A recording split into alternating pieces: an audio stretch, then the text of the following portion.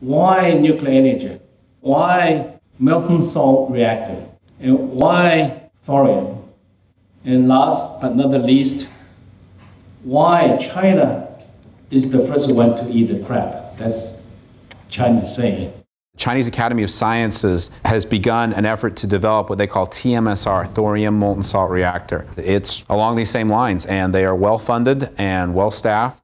We used to have a dream, if we can produce a clean electricity, then we can drive our electrical car. However, as of today, it's all gasoline cars. So it makes our job even impossible. We need a revolutionary something happen. It's very compelling work. Chinese are definitely in the lead right now on this. Why thorium? Why MSR? Low pressure here, more safety. We also end up with the high temperature. We need high temperature.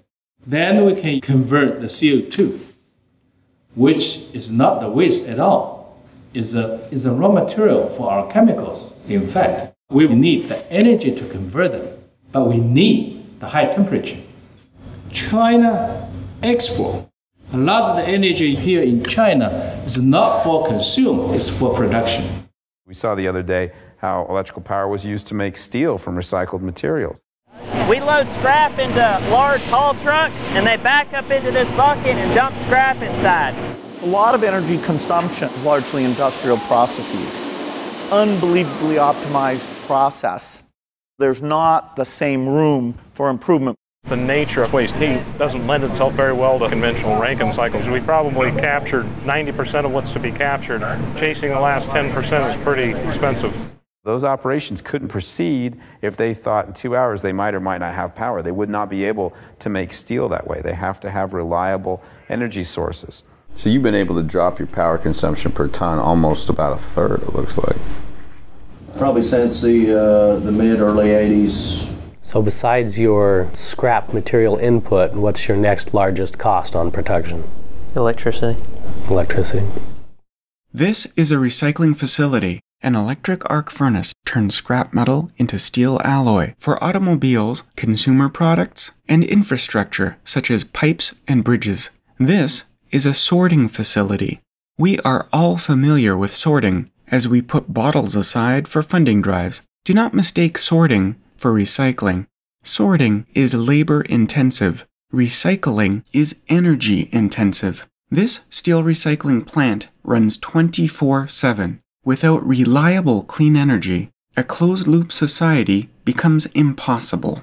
Most people don't understand. Everything you look at, touch, feel, anything that's tangible, there's energy behind it.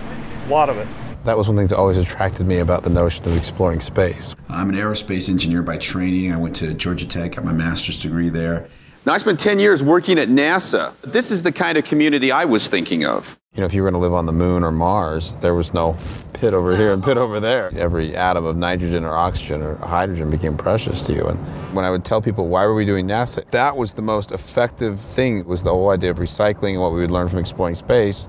What prevents us from doing that right now on Earth? I mean, why do we have to go to space to learn how to be really, really good recyclers? Why don't we recycle like that on Earth? It's energy, you know, energy has to be really, really cheap, or the penalty has to be really, really bad. Now in space, the penalty was really, really bad. If you didn't recycle, you ran out of air and water. But on the ground, you need to have really, really cheap energy. I worked a lot of my career in solar power systems. It's just that I'm a lot more aware of their limitations. The moon orbits the Earth once a month. For 2 weeks, the sun goes down and your solar panels don't make any energy.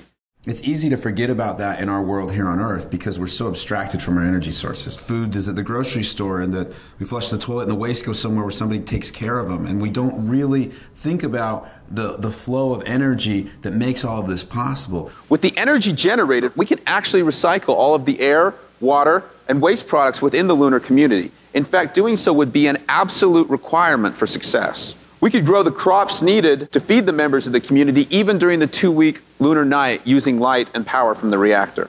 It kind of was this microcosm that made it easier for me to understand the bigger picture that we do have going on here on Earth and how we can make that bigger picture better, how we can enhance our quality of life on Earth. We're still going to need liquid fuels for vehicles and machinery. We could generate hydrogen by splitting water and combining it with carbon harvested from CO2 in the atmosphere, making fuels like methanol, ammonia, and dimethyl ether, which could be a direct replacement for diesel fuels. Imagine carbon-neutral gasoline and diesel, sustainable and self-produced.